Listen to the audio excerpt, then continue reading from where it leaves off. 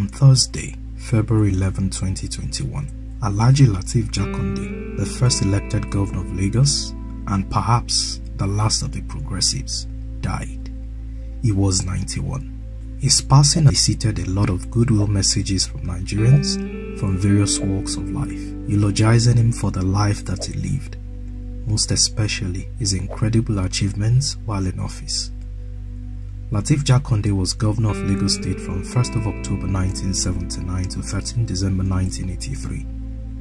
But before then, back in 1956, he was the editor-in-chief of the Tribune newspaper owned by late Chief Obafemi Awolowo. This brought him closer to the older Awolowo politically, and he even went to jail with him in 1962, when they were charged for treason by the Balewa government, alongside others like Enaoro, Ikoku, Adebanjo, G.S. Taka and others. In 1964, while still serving his 7-year sentence in the maximum security prison at Kirikiri, Apapa, he came to the conclusion that the time had come to put forward a reasoned case for the creation of a Lagos state, with the assistance of other friends outside the prison walls, and while deliberately breaking prison regulations.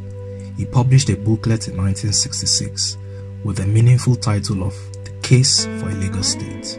This booklet formed the basis of a memorandum submitted to a conference of young indigenous Lagosians that was summoned by the then administrator of Lagos, Major Mobolaji Johnson, in 1966 to deliberate on the place of Lagos in a future constitutional arrangement. This conference, among other things, decided that a Lagos state comprising the Federal Territory and the colony province of Western Nigeria should be created in a Nigerian federation.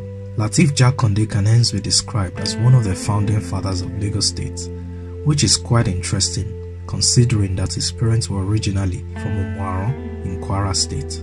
In 1979, Jakande became the first elected governor of Lagos State by winning over 500,000 votes, which represented about 81.98% of the total votes cast, a landslide.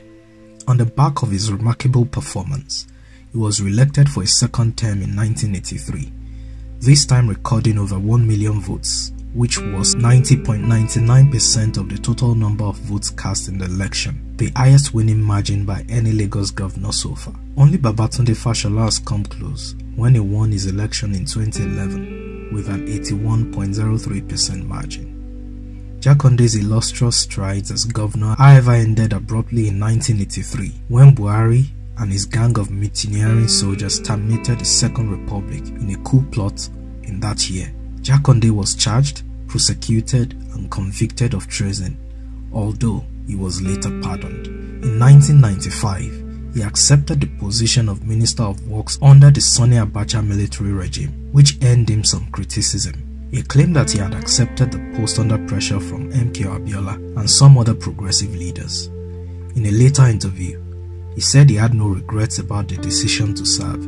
However, his association with Abacha handicapped his career in politics after the restoration of democracy in 1999. But despite this, no one, not even his most embittered political enemies, can deny the tangible impact of his 4-year stewardship as governor in Lagos, such as his construction of the current Lagos State Secretariat, which houses all the state ministries as well as a popular roundhouse, hitherto occupied by all subsequent governors of the state, the Lagos State House of Assembly complex, which he constructed, the Lagos State Television, the Lagos Radio, Lagos State University, the general hospitals his government built in zones all over the state with assurance of free healthcare, the low-cost houses in Ijayi, Dolphin, Okeafa, Abesan, Iponri, Ipaja, Epe, Amuwo-Odofin, Surulere and others.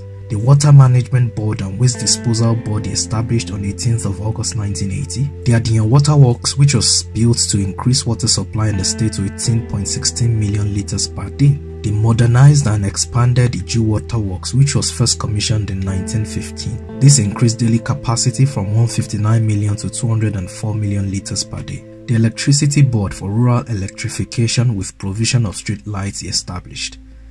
The modernized, expanded and commissioned Onikon Stadium in 1982. His government's free education policy, which provided access to good education for millions of Lagos children. The over 22,000 classrooms his government constructed across Lagos.